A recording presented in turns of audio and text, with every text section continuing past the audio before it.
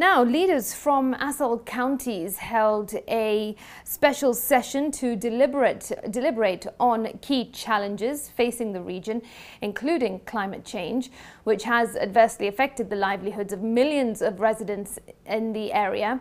During their discussions, the leaders emphasized the necessity of constructing large water dams to harvest rainwater capable of sustaining the communities in the long term. NTV's Yusuf Mahat Abdi has more on this.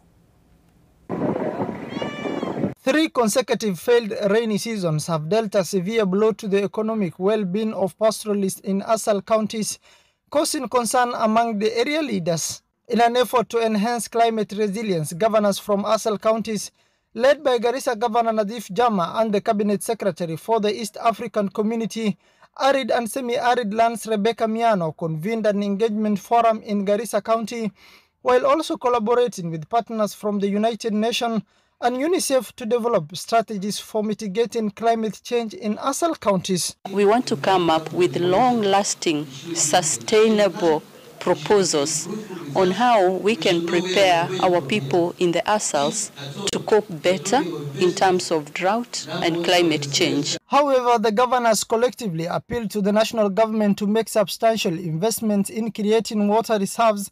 They view this as a long-term solution to address the persistent water scarcity issue and to efficiently harvest rainwater that often goes to waste. What we are now calling for as the current lot of governors is to see action, particularly in terms of harnessing water, harnessing runoff water in our areas, in our dry areas, so that we can use those waters for irrigation and for other requirements, particularly so through dams. Of course, I'm aware that our country, our national government, under the president, we are talking about dams. We need those to be hastened for the region. The nomadic lifestyle of pastoralists, as they constantly move in search of pasture, has led to the emergence of new settlements.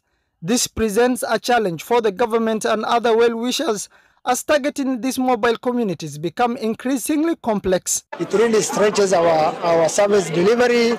We see people moving from settlement with schools and water to a new settlement, which also creates a conflict within the communities.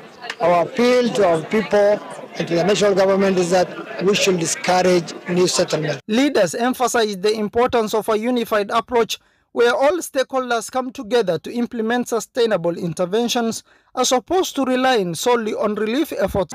Resilience in the ASAL counties, it's no secret, it's not rocket science, just add water.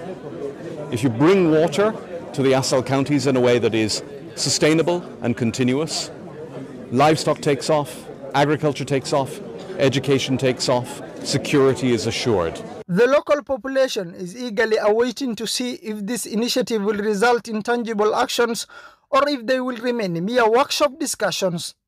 Yusuf Mahat Abdi, NTV, Garissa.